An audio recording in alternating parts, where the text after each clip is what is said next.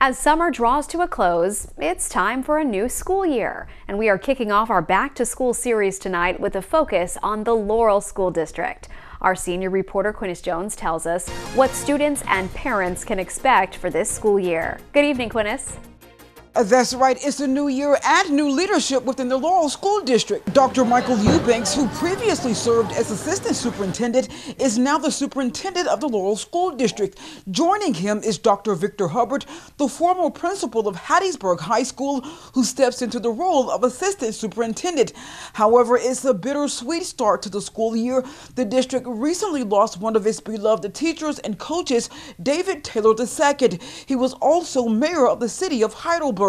In a heartfelt tribute, the district dedicated the new school year to him during their convocation ceremony on Friday. Dr. Eubanks spoke about his impact on the district. Take a listen. He was just so humble, and he was a teacher who cared about his students, he cared about his athletes, and he was going to do whatever it took to make sure that they were successful and have everything that they needed to be successful, both academically as well as athletically. Meanwhile, the district has experienced a significant academic success in recent years, and Dr. Eubanks is determined to build on that momentum. He tells us how he plans to enhance the educational experience for students in the Laurel School District. Really looking forward to most is really serving this community, serving the students of the Laurel School District, because they deserve it. They deserve it, I deserve them, and they are our pride and joy.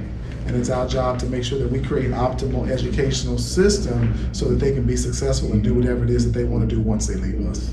And stay with Fox 23 News for more on our Back to School series. Quinnis Jones of Fox 23 News.